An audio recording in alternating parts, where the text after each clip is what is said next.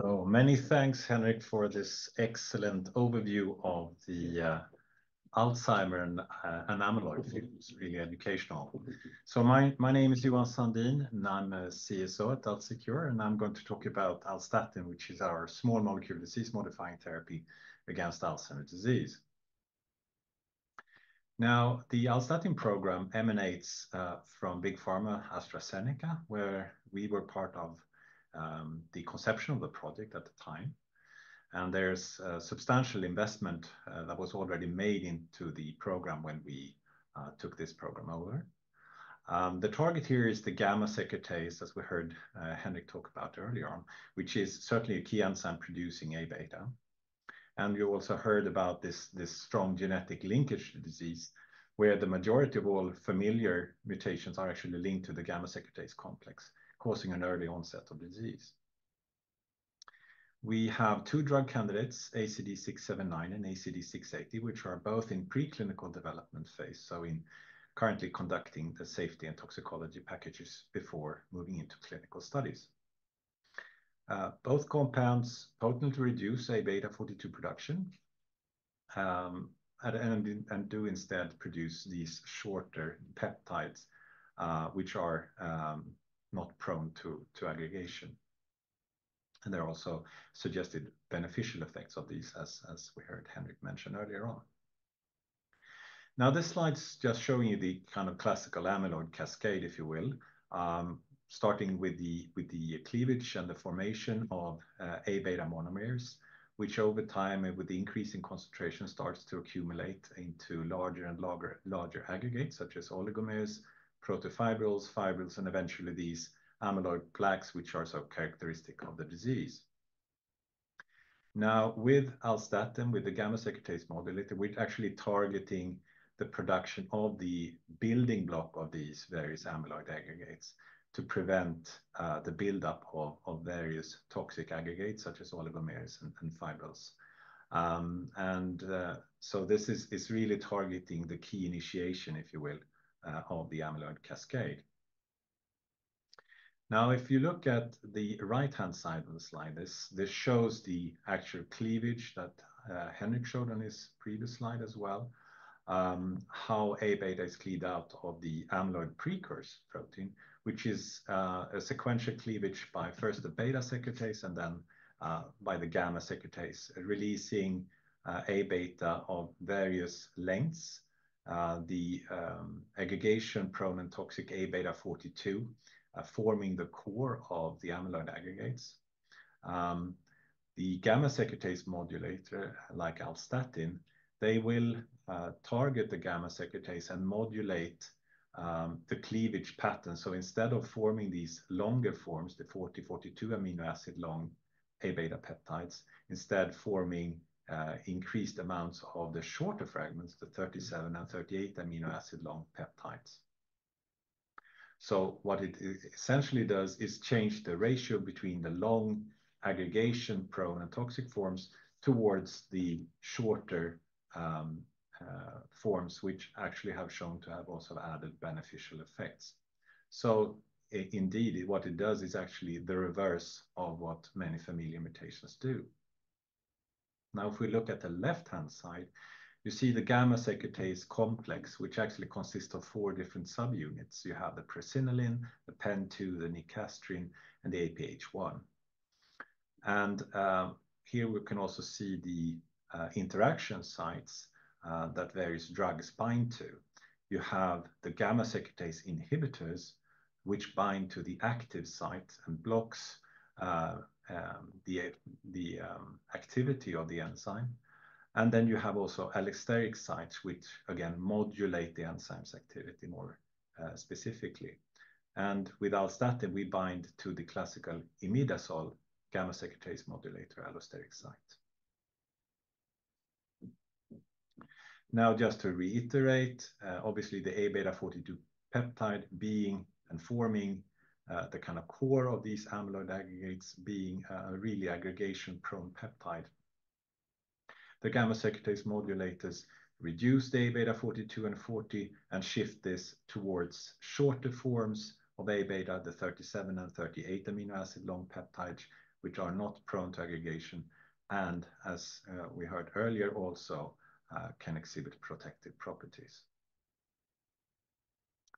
Now, the Alzstatin compounds have been tested in vivo in animals, and we've been able to show even after a single dose that we get potent and dose-dependent reduction of the amount of toxic brain A beta 42, as you can see here, with more than 60% reduction. It also behaves as a classical gamma-secretase modulator. It reduces the amount of the aggregation-prone A beta 42 and 40, shown here in black and blue. And at the same time, it increases the amount of the protective 38 and 37 species. And in fact, if you look at the total amount of A beta, it doesn't change. So it just changes the ratio. It also has the benefit, if A beta does have a physiological role in the brain, it's less likely to affect that, given that we're not affecting the total amount of A beta, but just changing the ratios. And I think this, as Henrik pointed out earlier on, it's really important to notice the difference between the gamma-secretase inhibitors and the modulators, because it's really a different mechanism of action. And as Henrik showed earlier on, the gamma-secretase inhibitors were really the first on the stage. The intent here was obviously to block enzyme activity and then block the production of A beta. Now, it's since been known that gamma-secretase has some 100 different substrates, some of which, like Notch, plays a really important function in normal cell functioning. So inhibiting that cleavage is obviously of major importance. So the clinical study showed major side effects with inhibiting the enzyme. So this was not a really good strategy forward. The next thing that the industry went for was base inhibition. We also heard there. Base also has multiple different substrates. So again, inhibiting the enzyme will also affect the metabolism of these other substrates. So inhibition was clearly not the best way forward. And therefore, this idea about modulation came about, where the idea was to rather specifically try to modulate how the enzyme cleaves specifically A beta, and not inhibiting other gamma-secretase related substrates such as Notch. And here you can see down to the right that our compounds do not touch other gamma-secretase substrates such as Notch, but it's specific for A beta. So it's clearly a much safer mechanism of action than an inhibitor. We also did a collaboration with Washington University, looking specifically at the effect of Alzstatin compounds in the brain of in an established mouse AD model. And here you can see that the compound induces a rapid and long-term decrease of A beta 40, 42, here shown in blue, with about 80% reduction shown here, and over quite a substantial time after a single dose. And at the same time, as shown here to the graph to the right, you can see that it increases the shorter fragments, the A beta 37 peptide. We also did conduct two-photon microscopy study where you're able to actually monitor the appearance and growth of amyloid aggregates such as plaques in the living tissue in the brain of living animals. And this is also a mouse AD model called APP-PS1. And here we saw that 1 month treatment with a gamma-secretase modulator, it attenuated further plaque growth and actually decreased the appearance of new plaques, and also induced a plaque regression. And this is coming back to what Henrik mentioned earlier on, with potential beneficial effects of these shorter A beta peptides that are produced after gamma-secretase modulation. There are both clinical data showing that patients or populations with higher A beta 38 levels have a seem to have a slower conversion into AD and also have a slower decline in MMSE scores. You have another paper also with Henrik as part of the team behind the publication, showing that indeed these shorter peptides do seem to inhibit the aggregation of A beta 42, as Henrik mentioned earlier on, and also seems to have effects on important cellular processes such as long-term potentiation, where again A beta 38 reverses the kind of toxic effects of A beta 42. So clearly indicating that these shorter fragments do seem to have some neuroprotective properties and beneficial effects. So again, coming back to how does then Alzstatin differ from the antibodies? What do we see as advantages? Well, this being a small molecule therapy, it passes much more readily across the blood-brain barrier to reach its target site, the brain, than larger molecules such as antibodies. It also provides a more cost-effective treatment for chronic use than biologics do. And it's also suitable, as we heard from Henrik, as a standalone treatment, but also as a combination therapy together with anti-amyloid antibodies. And it's also something that you could take as a pill, as an oral formulation, which allows for home treatment. So you don't need to come into the hospital once or twice a month for infusions.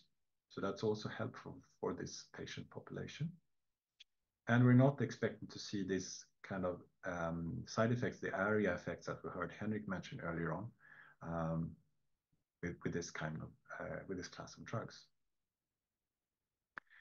Another stronghold and a strong value driver for the program is that you can establish proof of mechanism and central target engagement already in phase 1. So besides looking at safety and tolerability after single and repeated administration, we can also explore the effects on biomarkers, as we heard Henrik mention earlier on, A beta 42, 40, to show that we can reduce these A beta species, and at the same time show an increase of the shorter A beta 37 and 38 peptides. This is a biomarker strategy we've seen previously employed by Pfizer, but also recently by Roche. And measurements can be done with existing technologies. And again, as I mentioned, we're not expecting to see the same ARIA side effects as seen with the antibodies.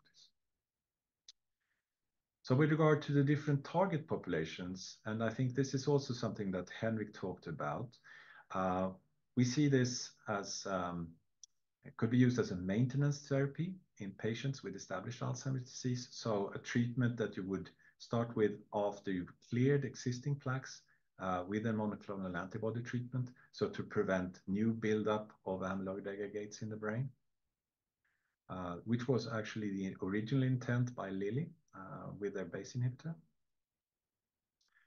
You could also imagine this as a combination therapy together with monoclonal antibody treatment to both prevent new amyloid from forming and at the same time clearing existing amyloid, so getting a very rapid effect.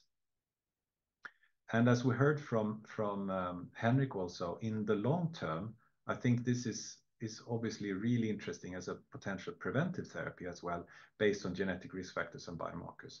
And here you could imagine doing a study, for example, in familiar forms of the disease to look at its potential preventive effects as a long-term possibility. But as a first step, we would be looking at the maintenance or combination therapies.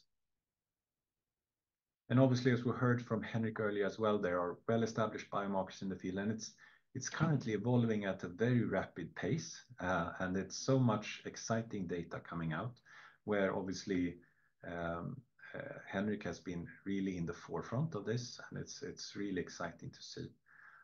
So it's certainly, I think, important for the whole field, and certainly for us as a drug development company as well.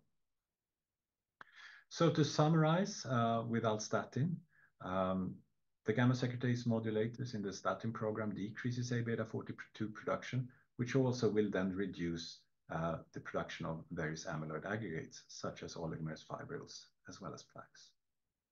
It increases these shorter peptides, A beta 37 and 38, which are suggested to have beneficial properties. We do not block enzyme activity as the inhibitors do, so we thereby spare important physiological signaling, which is certainly key for safety. It's also a genetically supported mechanism. Its mode of action is the reverse of most familiar forms of Alzheimer's disease.